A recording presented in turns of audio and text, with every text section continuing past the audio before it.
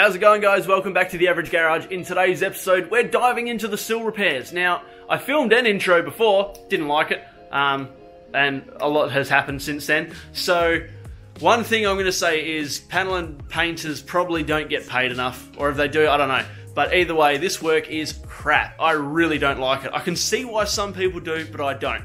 Anyways, today we're going to dive into the sill panels. We've obviously done the rust repairs. Today we're going to bog it up and pretty much paint it. We're not painting with a gun and we're not doing it professionally. This is just a near enough, good enough until the whole car goes off the panel and paint, at which point I'll get new sills put on it anyways. So this is just enough for now. But yeah, let's dive into it. You'll see the paint process. I strip it all back. We put some bog on there. I screw it up a couple of times. I don't know how much I filmed. But yeah, and then we painted it satin black. Then I learnt that my bog skills were absolutely terrible, so I skimmed it back again, gave it another skim of bog, and did it all again. Now I've put some underbody coating on it, but let's jump into it. Cheers, guys.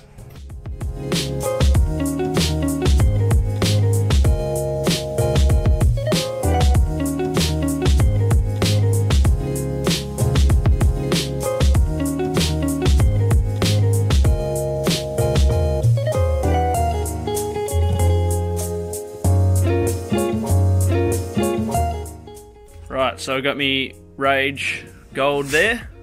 So I've been told golf ball to a P as far as the body filler to hardener. So I'm going to attempt to do that now. Now this is going to be pretty sketchy because I don't have an actual mix tray or mix tablet or whatever you want to call it. So I will be probably mixing it on a cardboard box. So that's all I got to work with. So yeah, let's give it a go.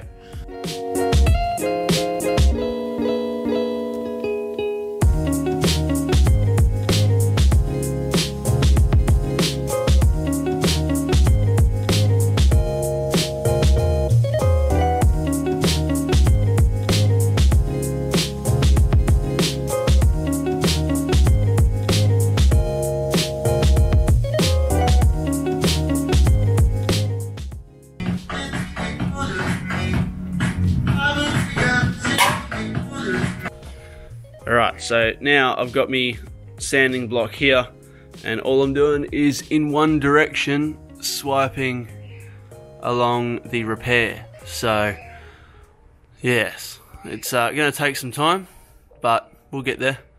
But it's pretty much slow and steady, fill the lows, knock in the highs, all that sort of stuff. So I don't think I mixed this bog properly. I don't think I put enough hardener in this section, but I could be wrong, because that stuff over there turned out a hell of a lot better. But yeah, this stuff doesn't seem like it's sanding the same. Alright guys, so I've done all of the bog work on the car, or like 99% of it. I've got one more little patch to do, which I'm going to do in a bit. Now, I did screw up with the bog on one of the mixes that I made. It didn't quite go hard, so obviously I didn't put enough hardener in it. So that was a pain in the ass because it just killed all of my sandpaper. I lost my absolute shit. I rage quitted it really hard. I threw stuff around the shed. I was so pissed off. Anytime I have more bog and paint to do, I'm not going to bother. I'm just going to give it to somebody else and get them to do it, because that's a shit job. So drop in the comments if you do it for a living or if you've done it, because it's a pain in the ass. But anyways, let's have a look at the car. Alright, now this isn't the cleanest job in the world, and I've gone into this understanding that it's not going to be, but that is obviously the front of the sill panel. So you can see dodgy, well, not dodgy, but you can see stuff under the primer, but I'm not really that fussed about it because it's going to be undercoated. I'm tossing up whether I'm going to satin black the top and undercoat like half the sill, which is probably what I'll do, to be honest. But yeah, here we go. So the other side of the sill we've got, you can see that lump here is actually a hole in the bottom, one of the drainage holes. But anyways, it is what it is. It's not the cleanest, it's not the best, but it's good enough. And like I said, it's all going to be satin and undercoated. So the weather's been absolutely atrocious lately, so I've got the shed completely closed up to try and keep the wind down. The shed got super dusty while I was trying to file and sand the bog as much as possible. But yeah, we're going to get into some painting and some undercoating and just sort of clean it up a bit. yeah, get it as good as I can. So what I'm going to do now is drop the car sort of off the hoist. The rims that are holding the car up, I'm going to cut them back into sets of 2, so I can hold the car on 2 rims on all 4 corners. Then I can move the hoist arms completely out of the way, which will give me enough room to get in and do the painting all in one hit. So I'm going to mask the doors up as well. And yeah, let's see how we go. Alright, so you can see now the car is sitting on 2 rims each corner, so the hoist arms are completely off. And I've still got plenty of room underneath the car. So what I'm going to do is open the back door now. I'm going to mask off the bottom half of the back door and then clean all of this up, getting ready for some satin black. I'm going to stone guard the underneath and the inner sill panels, and I might stone guard like half up this sill panel, or half up the outer sill panels I should say, and then yeah, satin black the rest. So let's jump into that.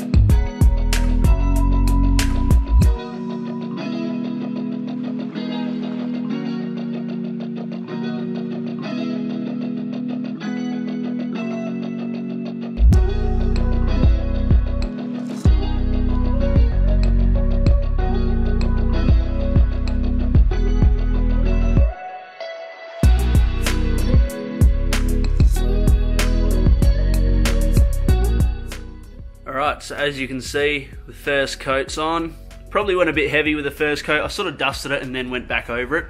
But yeah, that is satin black. So it's going to dry to like a semi-gloss, sort of like you can see there, which should hide a lot of the imperfections, because I'll worry about it really when it goes for panel and paint, because yeah, at the moment it's just got to be near enough, good enough. So this sill is almost done.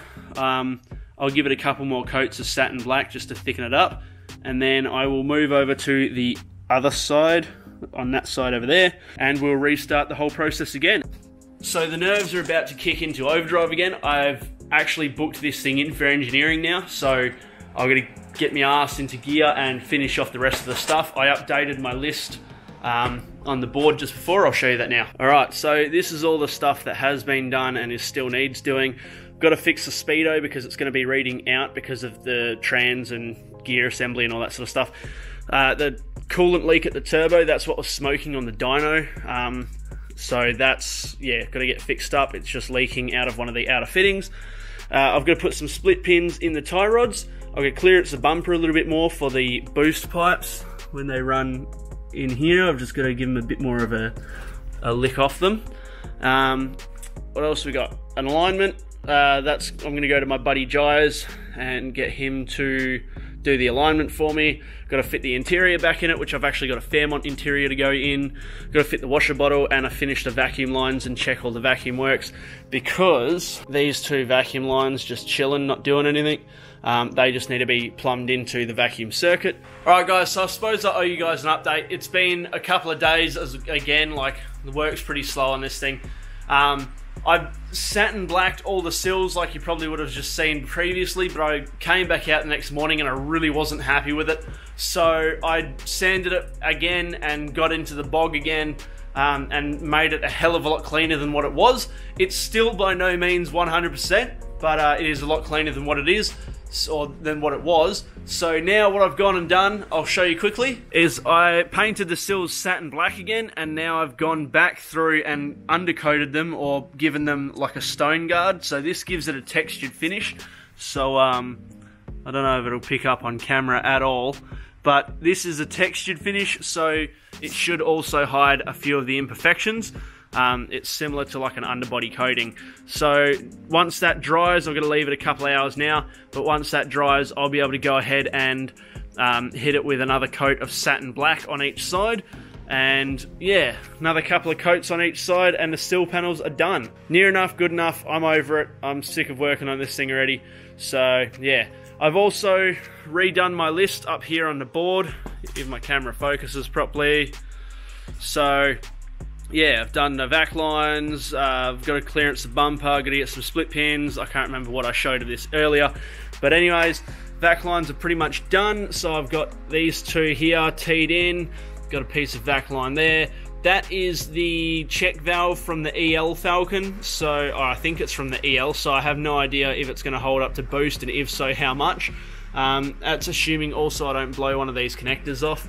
But anyways, the vac lines are done, the washer bottle is in, I just need to fill it up and check that everything works, but I won't be doing that until I get some wipers on it as well, because the wipers are down in here, but they are corroded and horrible, as you can see there. Focus, like that. So I'm going to try and track down some wiper arms, otherwise I'll have to clean those up and paint them. But either way, that's done. Next job will be to attack the coolant line that's down in there on the turbo and put some new washers on that, and then that's most of that list done. So coolant leak, got to clearance the bumper like I said. I've just got to give a little bit more clearance down in here, because when the bumper's actually attached and pulled up, it's pretty close, if not touching the pipes. So I've actually marked, which you can sort of see thanks to the dust, I've marked on the bumper where I need to cut. I just need to pull it off and cut it. And then I've also got to adjust the speedo. So this thing's going to go off for a wheel alignment. I'm hoping maybe later this week, maybe next week sometime. And while I'm out there, I'm going to be driving this thing on a permit.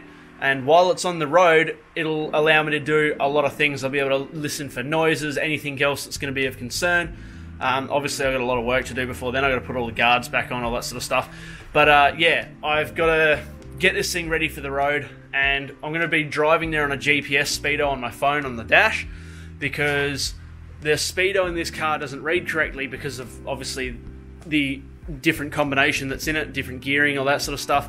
So what I'm going to have to do is, while I'm driving to the wheel alignment, I'm going to be checking the speedo on the dash, or on my phone rather, that's going to be attached to the windshields. Obviously I do not condone using phone while driving. It is one of my pet hates.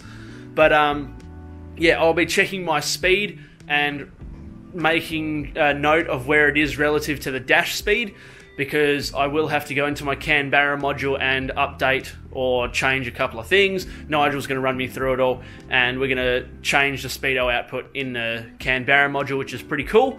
So yeah, we're going to do that. And yeah, I think next time you see this thing, I'll be showing off how the sills look, and we'll probably be driving to a wheel alignment. So stay tuned. I'll reveal the sills once they're all done and dusted, and hopefully they don't look terrible. But until then, yeah, I don't know, you guys will see it in 2 seconds, but for me it's still like another week away. But yeah, now you know the game plan and what's coming next.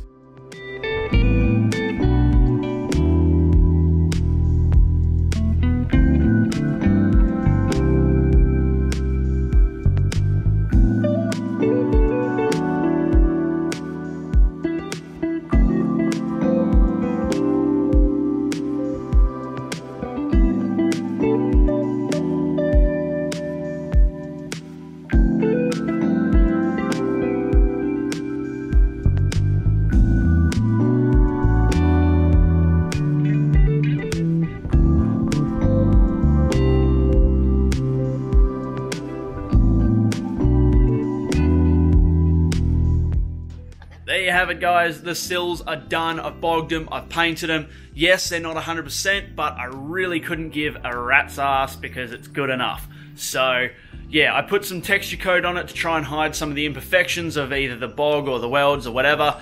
Tried my hand at bogging. It was an absolute pain in the butt. I went into it underprepared, and yeah, but I learned a lot along the way, so it was a really good learning curve for me. The whole fiasco with the sills was a really good learning curve. So yeah, if you're still watching, thank you very much. Please don't forget to check out the Patreon, check out the rest of the channel if you haven't seen it, and don't forget to like the video. Drop down in the comments if I've done a good job, a shit job, any feedback or advice you have, or even just say, hey man, you're doing a good job, because all of the comments I read and they give me so much more motivation to keep this project going, because it has been an absolute roller coaster. Thank you all very much for watching. Don't forget to subscribe and hit the bell button. See you all in the next episode. Peace out, guys.